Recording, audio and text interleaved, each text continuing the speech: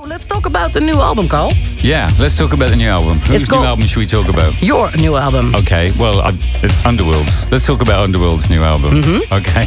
It's released 18 March. It's the first one in 6 years? It is. Well, it's the first one from Underworld in 6 years, yeah. And I noticed it's... you know, a colleague of mine told me that you always carry a notebook at all times and write whatever comes to mind. Yeah, I do. Yeah, I spend an hour every morning from about 7 o'clock in the morning. I go and find a cafe, and I write every day, 7 days a week for So at least early? an hour. Yeah, it's kind of late, really. I've got kids, you know. It's really late. And when did Barbara first appear in one of those notebooks? You know, the new album. Oh, that wasn't. No. That Barbara. It's actually a very happy story, although it might sound sad. It was one of the last things that Rick, my partner's father, said before he passed away. And Rick's mom is called Barbara, and she was fearful, I guess, of the future. And he said to her, Barbara, we face a shining future.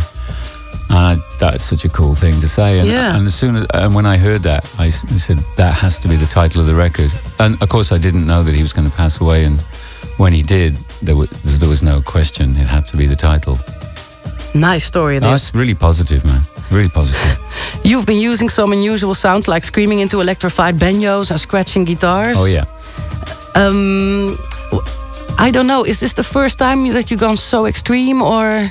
It's the first time that the two of us have written everything together in the studio every day. We went into the studio with nothing. With two little piles of equipment and some words, and we just started making sounds. And the minute that we were excited about the sounds that we were making, we started recording. And every day we wrote something new, 2 days a week. It was the best time, absolutely the best time. And I wish we were back in the studio now.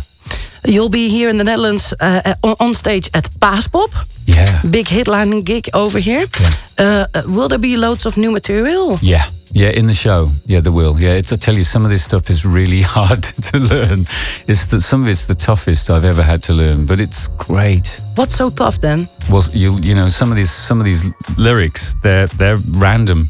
They're pretty random in their rhythm, in the way they're syncopated. Because when we're in the studio, what's going on in my head is completely different to any other time. And so having to put myself back in that place is